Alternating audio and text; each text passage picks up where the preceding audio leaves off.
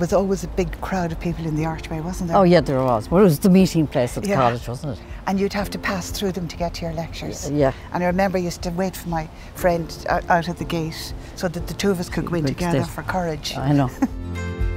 There was temporary buildings back here in the 70s, and the societies, including Dramasoc, used them for rehearsals, and indeed we rehearsed the early productions of Druid here.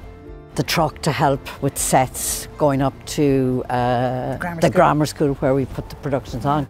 The college is so beautiful, which I think even at the time we probably acknowledged. Yes, but to be able to continue to have a relationship with it, with the students and with this organisation, this seat of learning from which it emerged, it's tremendous. It really is.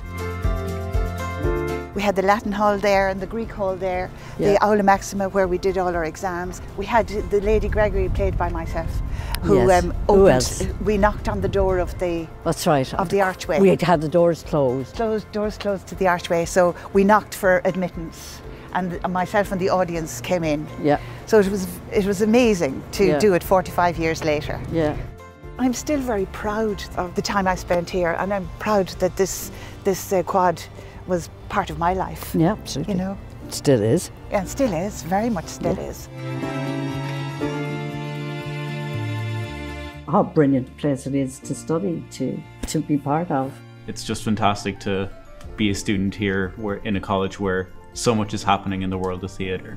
So you have the theatres and you have the drama society, and there's so many people who just want to do things, and you really feel the encouragement from other people around you who just want to do theatre with you, and you feel like you're such part of such a creative community. It really gives you a wide range of knowledge, and I think that's really the core to making theatre, is understanding all the different aspects to it and how they all mesh together to make one beautiful thing. And I remember it as a young woman, and Garry had it in spades, that anything is possible if you try, if you work. We were always encouraged to try, and you know, that's what it's all about, isn't it? Absolutely.